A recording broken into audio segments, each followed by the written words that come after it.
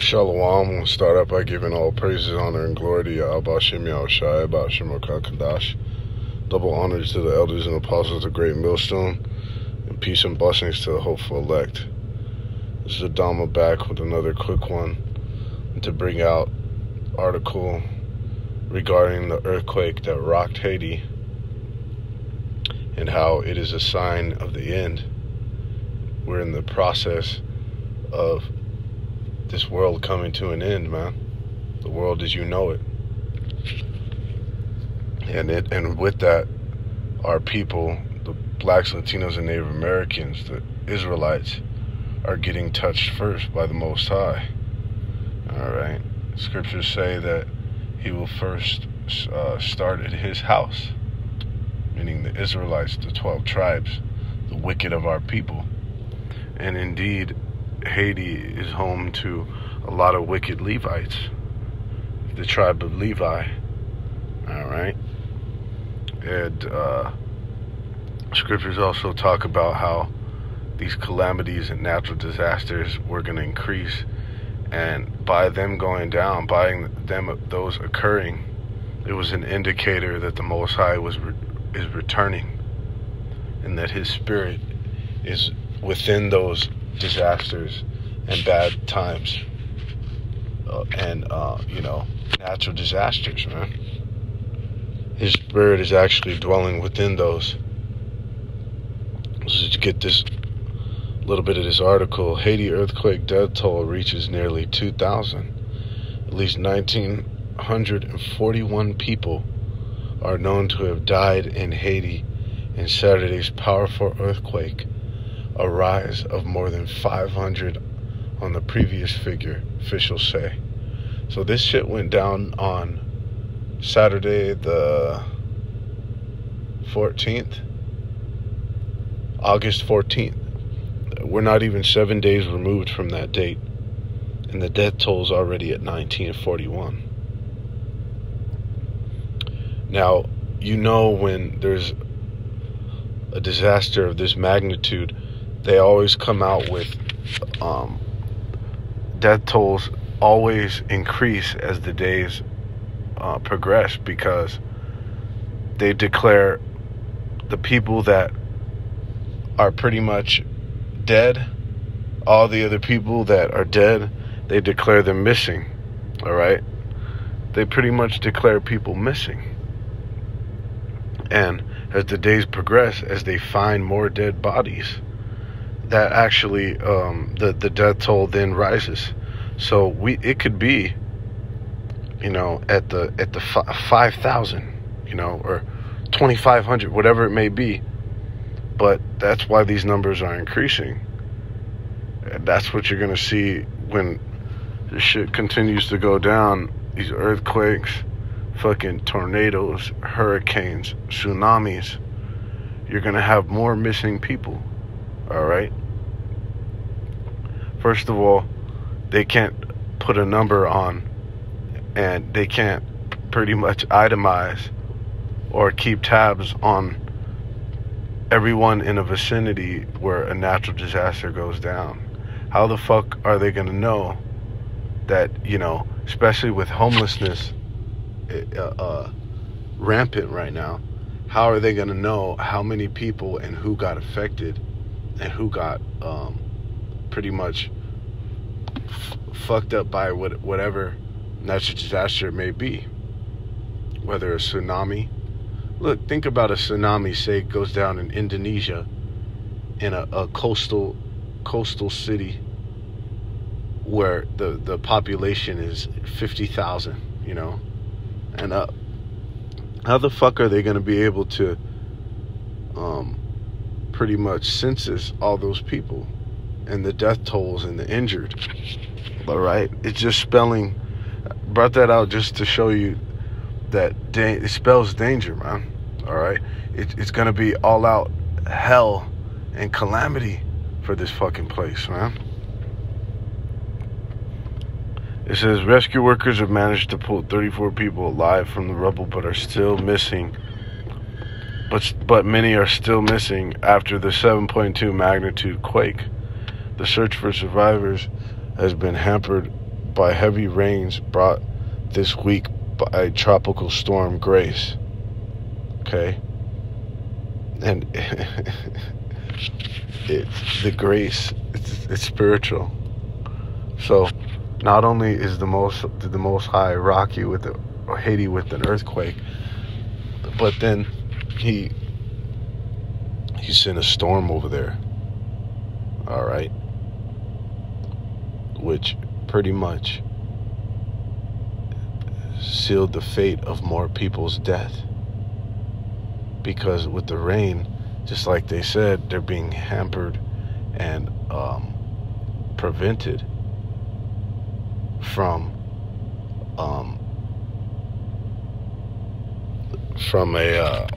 their search attempts, man. Their search attempts are being thwarted and pretty much downsized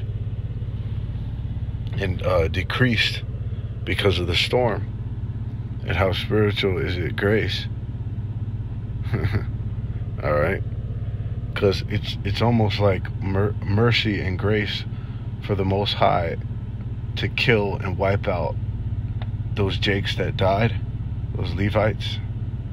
It's almost like grace that he fucking kills them because of the major calamities that are about to befall this fucking place. They pretty much got out before. And the scriptures also talk about how death is better than continual sickness. A lot of those fucking Jakes are super destitute over there. You know, brothers bring out the phrase mud cakes, the term mud cakes and shit like that. Jake is doing hella bad over there. And like I said, Jake is hella wicked over there. And we're going to bring that out too in the scriptures and show you why the Most High is pelting that place and has been for years. Nearly 10,000 people have been injured and hospitals were left overwhelmed. The UN says about 500,000 children now have limited or no access to shelter, safe water, and food.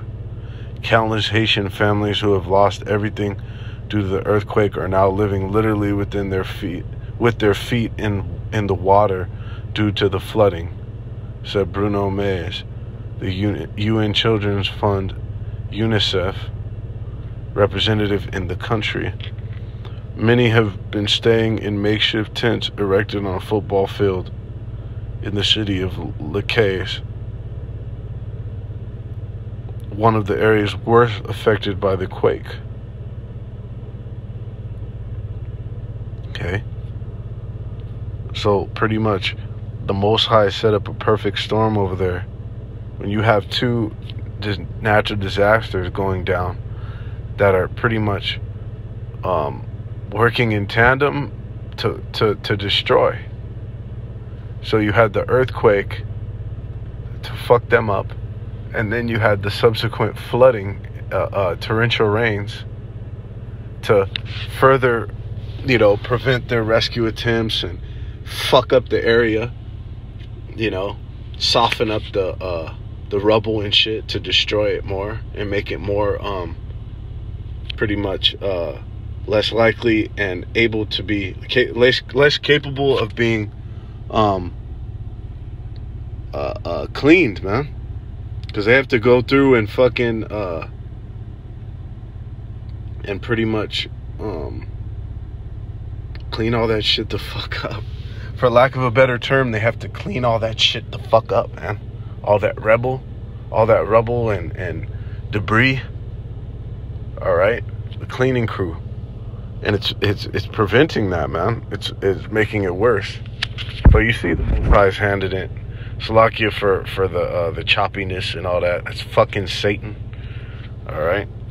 Let's jump into these scriptures. It says Matthew 24 and 6. Matthew 24 and 7. For nation shall rise against nation, and kingdom against kingdom, and there shall be famines and pestilences and earthquakes in diverse places. So we're seeing all type of holy hell befalling the world. We're going to focus on these earthquakes in diverse places, man. All right, you're seeing earthquakes pop off in a higher frequency and higher intensity across this planet, man. You know, Brother Stay, as the watchman, Brother Stay doing videos, segments on the earthquakes, man, because that was a sign that the Most High said would be an indicator of His return. All right. It says, and these are the beginning of sorrows. So this is the onset of the tribulation, the greatest tribulation that's ever befallen man in the history of mankind is coming about, man. It says, Luke 21:11, and great earthquakes shall be in diverse places. See, great earthquakes. This is just another reference from one of the canonical Gospels. All right, Luke corroborating Matthew, who's pretty much quoted the Lord, quoted Yahushua. This is straight from the horse's mouth, so to speak, a source. Great earthquakes, man, is a testament to the end. All right, the phase out of Esau's kingdom, the parting asunder of times. All right, and famines, and great earthquakes shall be in diverse places, and famines and pestilences and fearful sights and great signs shall there be from heaven. That's right, just like it says in 2 Esdras 9 that we're about to get. Just so as the beginning had great wonders and effects and signs, so as the end is going to have great wonders and effects and signs, man. All right. Actually, worse than the beginning, than the inception of the universe, man. And when you look at that word diverse, it literally translates to an area where earthquakes were not found in. All right, it pretty much means in an area where it's not common at, in an area where it's pretty much not fucking supposed to be. 2 Esdras 9:1, he answered me then and said, measure thou the time diligently in itself, and when thou seest part of the signs past, which I have told thee before, then shalt thou understand that it is the very same time wherein the highest will begin to visit the world which he made. All right, so he's telling us to watch and scope out everything that goes down pretty much under the sun, man, as it pertains to current events, natural disasters,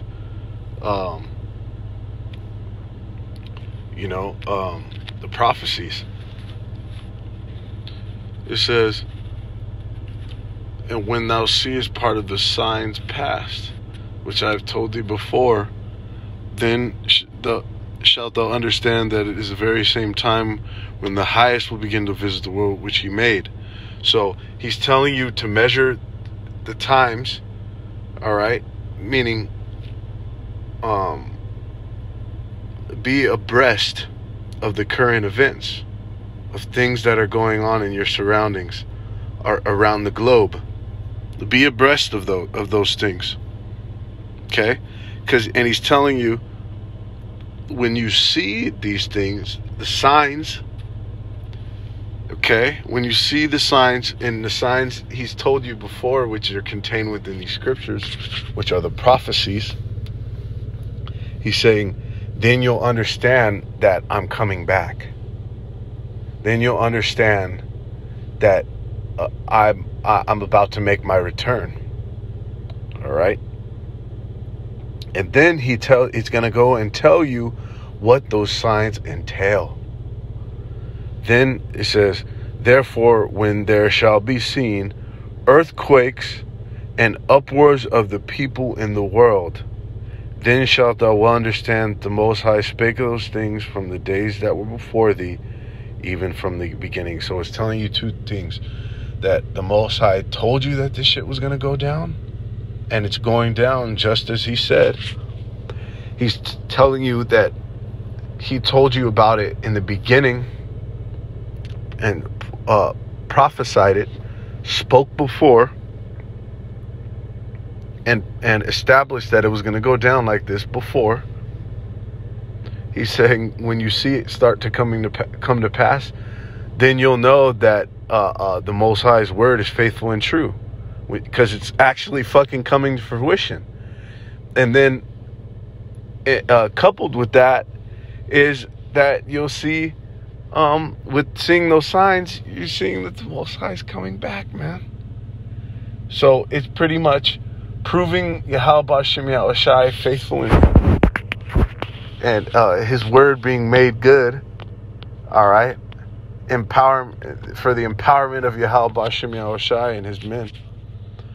And then subsequently the ushering in of Yahushai's second coming, his return, and then the establishment of Yahweh B'Shem Yahushai's kingdom on this earth.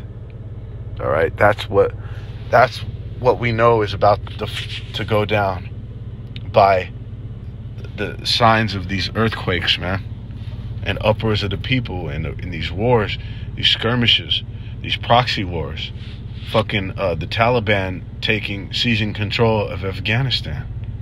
All right, which is going to have worldwide implications. And then sorry ass Americans, motherfucking Joe Biden, coming in and doing one of the biggest pussy moves in the history of America, and withdrawing all the troops and the motherfuckers from the American embassy. All right, this place is a wrap. So with these earthquakes, going back on topic, with these earthquakes, we see the Most High return and the fulfillment of prophecy happening before our very eyes. All right. Let me get this real quick. This is in Genesis 49:5. This is why Haiti's getting fucked up and stays getting fucked up. Simeon and Levi are brethren. Okay. Levi, we're going to stay on the topic. Levi is a tribe, is one of the 12 sons of Isaac, of the nation of Israel. They're the Levites. Levi is the progenitor of the Levites. The Levites are one of the tribes of Israel. All right, who you ignorantly think are the Haitians, who you ignorantly perceive in your mind to be the land of Haiti. Those fucking, you probably think they're African, those Afro peoples over there. The Haitians, they're the Levites. They're really the Israelites. They're one of the 12 tribes of the nation of Israel, all right? And they originated in the so-called Middle East over there, all right, in Israel.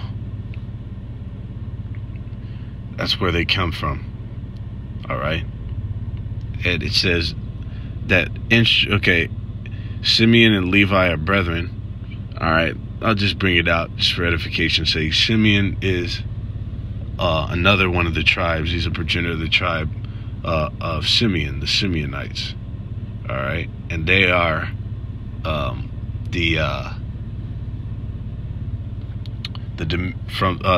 DR, the Dominican Republic. All right, and this prophecy, Genesis 49:5,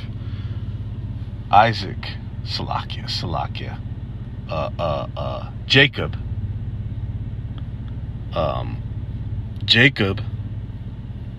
which is the progenitor of the Israelites, the 12 tribes of Israel. Jacob sat his sons down in the beginning of this chapter and told his sons what's going to befall them in the last days.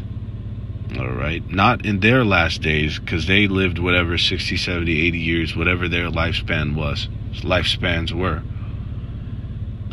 He wasn't referring to that. He was referring to what was going to happen to their people to their seed, to their progeny, what was going to happen to their to them, to their slakia, to their posterity in the last days. All right. So it tells you right here, the breakdown for this is Simeon and Levi are brethren. So of course they're brethren. All 12 of us are brothers. All right. But it says that because it's in reference to the land, the lands that they dwell, their countries, okay, their habitations. So over there in the DR and Haiti, which are next to each other, so to speak. All right. And then it goes on to say that instruments of cruelty are in their habitations. So this goes into specifically regarding Haiti. This goes into the witchcraft that the Levites are into over there in Haiti, man. All right, the so-called Haitians are into heavy fucking witchcraft. I believe the types are brujeria, voodoo, all right, hoodoo, and all kind of other witchcraft and bullshit, man. Wicked shit. So those are those instruments of cruelty, man. It's that fucking witchcraft that Haiti's embedded in. All right, the Levites are guilty of witchcraft, man, and that's why the Most High stays fucking they land up. See, and says in their habitations, nothing but wickedness is going down over there. All right, they're not worshiping and praising the Heavenly Father. And then finishing up right here in Second Esdras, which ultimately is why the Most High is jacking up this place with earthquakes, man. Second Esdras 8:50, for many great miseries shall be done to them that in the latter time shall dwell in the world, because they have walked in great pride. So these miseries, these earthquakes, these fires, these proxy wars, these skirmishes, these protests, this racial tension, famine, food shortages, this hyperinflation, okay, these pandemics, these shutdowns, financial instability, all these miseries, these great miseries that are happening right now as we speak, are happening in this place, in this end time, and in the latter day, in the end times, because of the pride that these people have, because of the pride of the world. All right, the mass majority of the world is super fucking proud, and they don't have any notion or inkling of worship and subjection into the Heavenly Father. All right, they do everything that these people do is in staunch rebellion to the Heavenly Father. All right. It says in the scriptures that the love of the Most High is not in this place. It's nowhere found here. The Most High is foreign to this place. All right. Everything that is associated with America and the world ultimately is adverse to Yahweh, Bashim Yahushai, man. And that's that pride. Everyone is dwelling under the misconception that they're the motherfucking shit.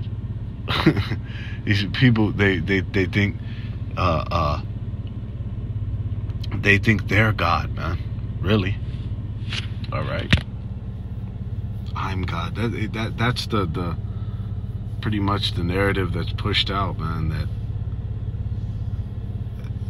That it's all about me. It's all about you, and that's that pride, man. That's what they actually push out in this society. All right, and that's why these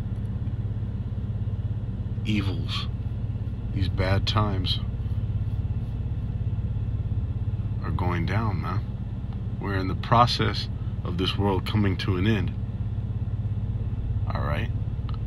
And the Most High is going to stomp out your pride in a violent, painful way. Thus saith the scriptures, man. Earthquake to be crushed with rocks and by a building. All right. Or what's the other subsequent way to die in an earthquake? To be swallowed up by earth, swallowed up in the earth, man. When the ground splits apart, best believe when these big ones start to crack off across the planet, best believe people are going to be getting swallowed up into the earth. Okay? They said whole land masses are going to separate when the big one hits, man. And it's only a matter of time. It's inevitable. It's like that fucking movie San Andreas is going to be reality for you people, man. And Most High is going to protect and preserve his elect. Regardless, he's going to protect and preserve his elect. All right? And Most High willing, we here at Great Millstone are part of that number. You know, and any other brother, through the spirit and power of Habitation, that's in alignment with his word, man. All right. So with that, may death and destruction continue to reign in this society, to be ushered into this place, man, in the form of these earthquakes, natural disasters, all-out turmoil and hell, great miseries. All right. So with that, all praises to Habitation, Bahashim Vakakadash. Shalom.